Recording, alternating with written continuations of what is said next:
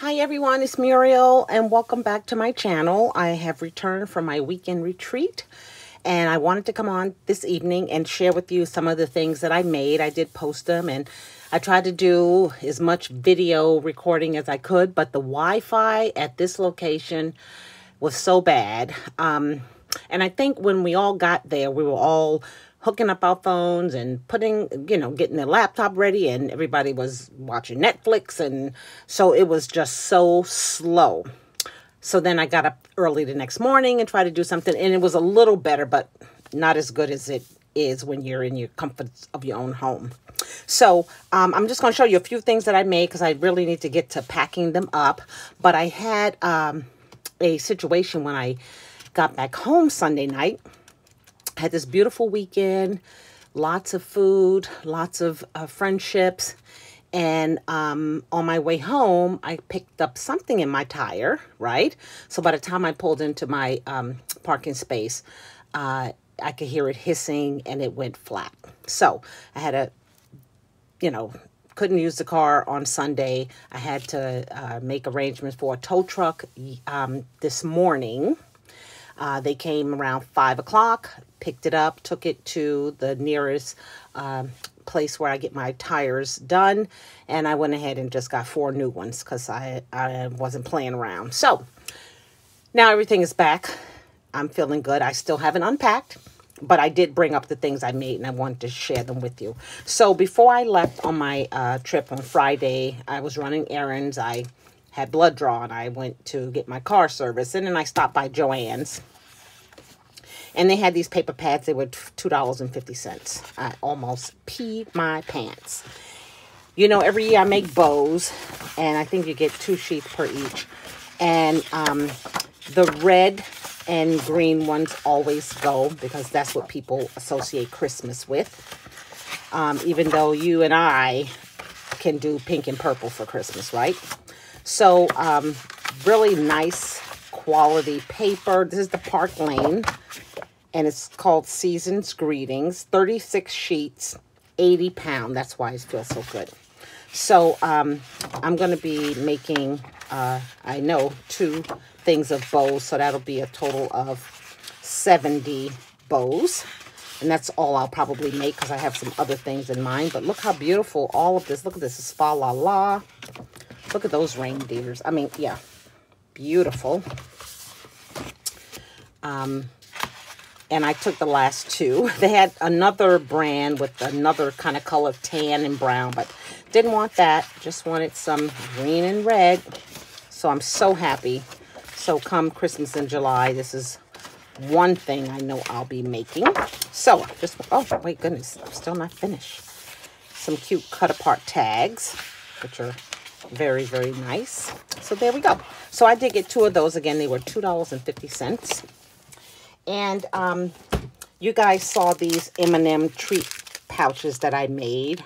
I gave them to the ladies at the retreat. They were so elated, so excited.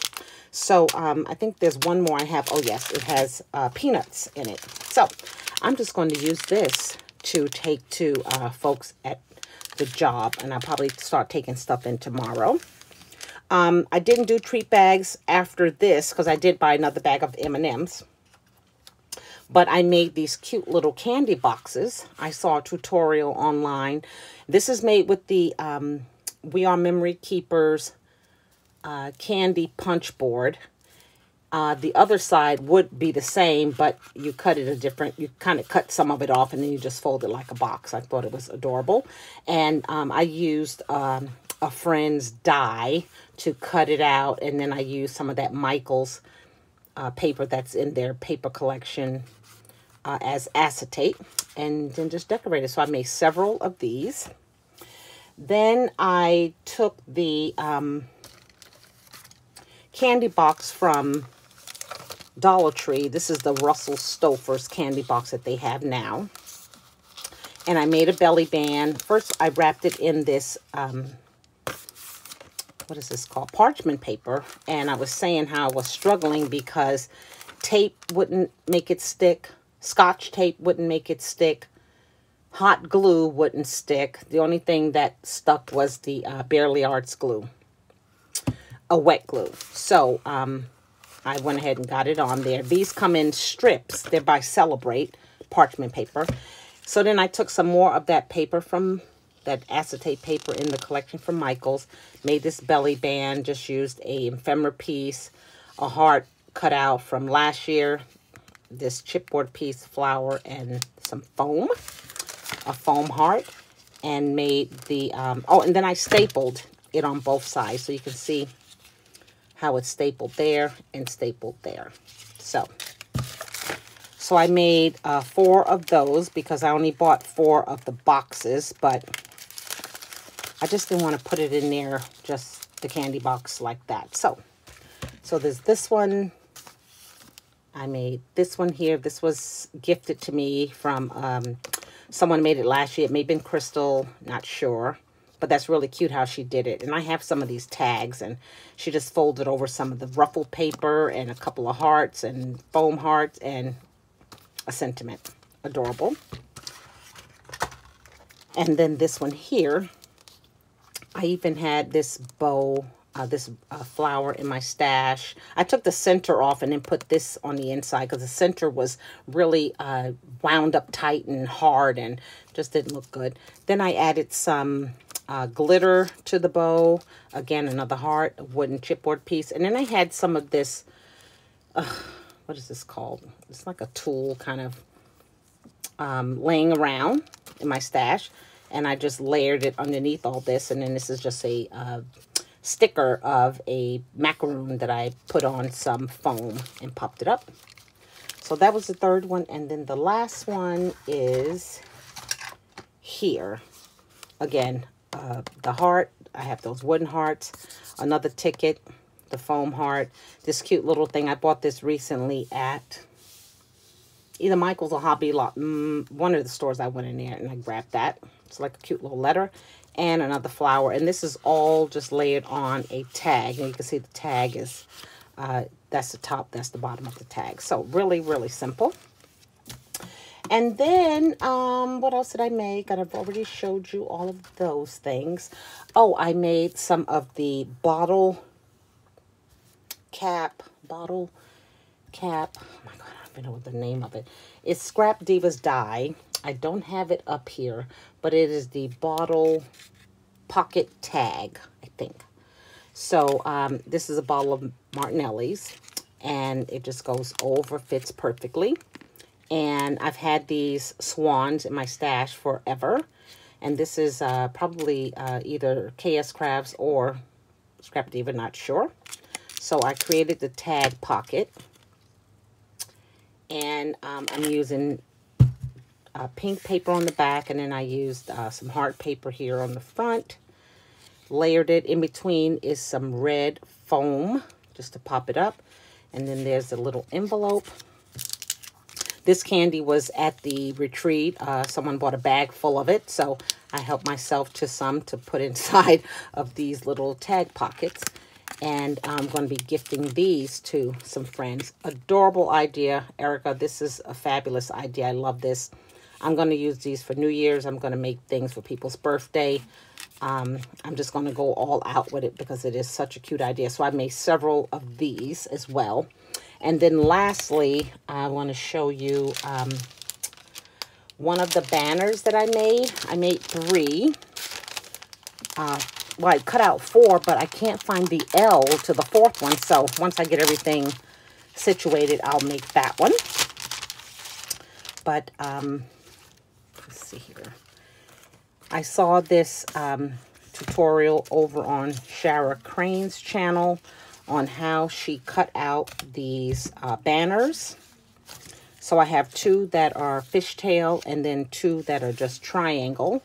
I cut the letters out of my Cricut machine. I think it's a 4-inch, I'm not sure. And then popped it up on some foam. I did some stitching. I actually stitched the ribbon underneath because this is just folded over this banner. Stitch it underneath, and I laid a doily throughout. Here is just a cut apart, a rosette from my stash, the word cute, a sticker says love, and then these cute lips. For the O, I just have a flower, Underneath is a heart ephemera piece. Oh, here's a flower that I created a long time ago. I put some pom-pom trim on the sides, and then the sentiment said hugs and kisses. Then for the V, I have this flower here, 2 pom-poms, this cute little record player with a happy face, and then this ephemera piece that says be mine, and this also has pom-poms. And then for the E, I just have this flower sticker, this chipboard heart, and then this flower here that I put some gold, I don't know what it's called, and I don't have it with me. Glitter something.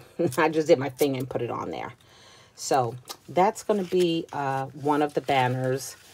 My daughter wants one to be hung up in her office, in her cubicle, so we'll see about that. So that's all I have to show right now. I do have, 3 of these and a couple more of these, but I just wanted to show you just an idea of what I created. I wanted to make, and I'm still going to make some wire wrap beads, but I ended up bringing the wrong size head pin.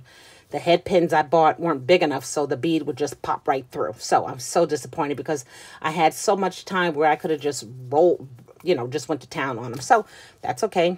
I'm still ahead of the game, but I did want to get some of those out to share with some friends and family. So thank you guys for watching. Thank you for your support. I'm looking forward to creating some more. I do need to make more cards. So there's lots. I mean, you can just go on and on. And then one more thing, I'm sorry.